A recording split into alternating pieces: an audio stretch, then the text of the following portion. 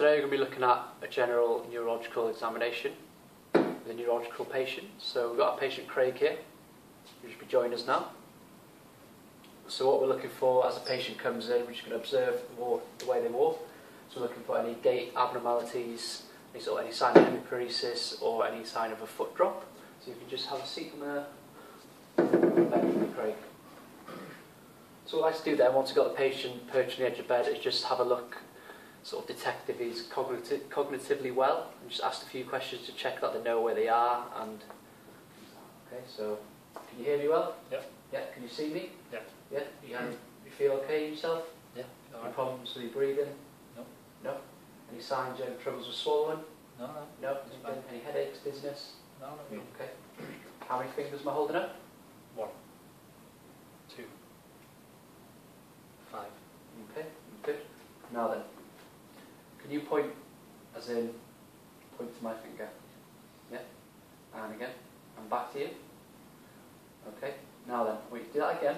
Okay. But I want you to point to my finger, then point to your nose. Okay. And faster. Okay.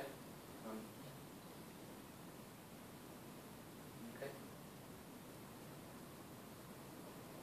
Alright. You can just lay your hands like this now. What I want you to do is just, what we're going to do is I shouldn't do that, okay? No problems there, no? On the other side. And stop. Okay, so I've just done the finger to nose test, and positive sign would be indicative of Parkinson's disease or cerebellar disease. We've also looked at coordination, which was the hands turning over. So now we're just going to look at active, passive and resisted range of motion. Okay, so I just want you to sort of flex your arms. Is that okay? Yeah, and just let me. Okay. Yeah. Right, on the other side. Okay. You able to come out? Yeah. Yeah. Arms above your head. Arms in front of you. Yeah. Okay. Arms behind your head. Arms up behind your back. Any problems there? No. Okay. You just let me have a feel them movements. Yeah. Just relax.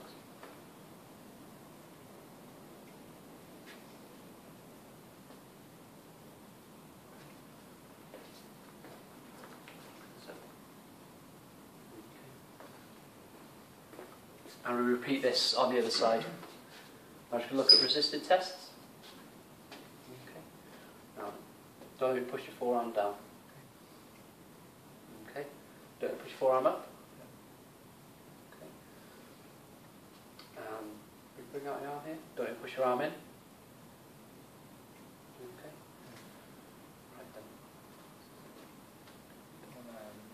Right. Okay. And I'm just going to test your traps. So you just relax. Yeah. So you can shrug your shoulders up. Don't push them down. Okay. That's fine. I'm just going to have a look at your wrists. So you bring your wrists up like that. Yep. Problems there? Right. You bring them down. Right. Inside. Yep. Okay. You can put that for me. Don't you push your thumbs down. Problems there? Fine. No. And if you could do, don't really pull my fingers away. So grip them. That's it. Okay. And if you could make a pincer for me. Yeah. So what I'm doing here, so you just don't let me pull my finger out. Okay. So this is an ulnar nerve test. The patient is able to hold on to my finger there. Okay. That's great. And within the passive range of motion, we're also looking at muscle tones. So we just sort of have a feel, do different speeds. Higher tone may be indicative of upper motor neuron disease, and lower tone may be indicative of lower motor neuron disease. From here now, we'd also test the reflexes. Okay. We'll sort of start off with the tricep reflex.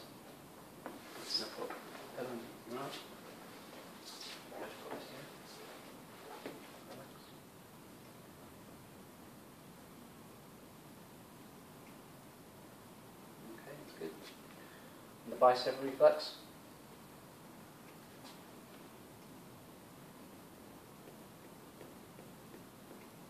Okay.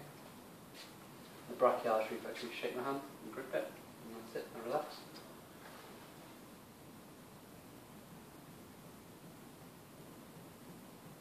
Okay.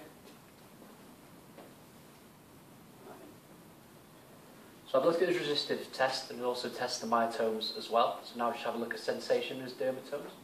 Okay. So I just want to have a. You just tell me if it's different on either side. Fine. It's alright. Okay. Alright.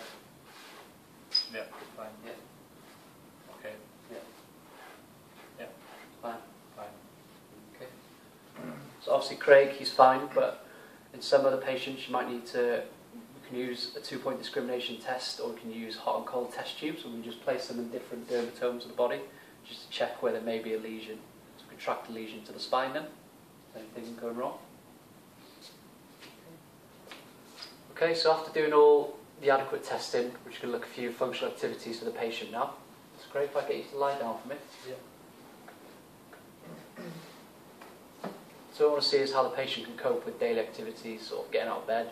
So are you able to, from lying out, to sit up? If you could do that for me.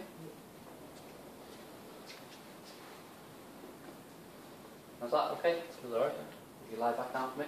Yeah. The patient had no problems there. Okay. Now I'm going to do from lying to sit to stand. So if you can sit up for me, Craig. And how's that? Feels No alright. problems there? And if you can stand up for me now? Right. So once we've got the patient standing, it's important to be aware that patients may present with cerebellar lesion. This will mean that they'll be unable to stand with their eyes closed or even with their eyes open. So it's a bit important to be aware of that. So obviously be close to getting close and guard them in the guarding position. From here now, just go for a stroll down here. Just get in with them.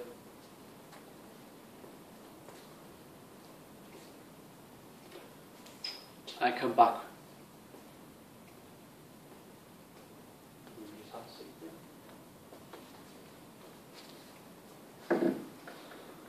Okay, and that's a generic neurological examination.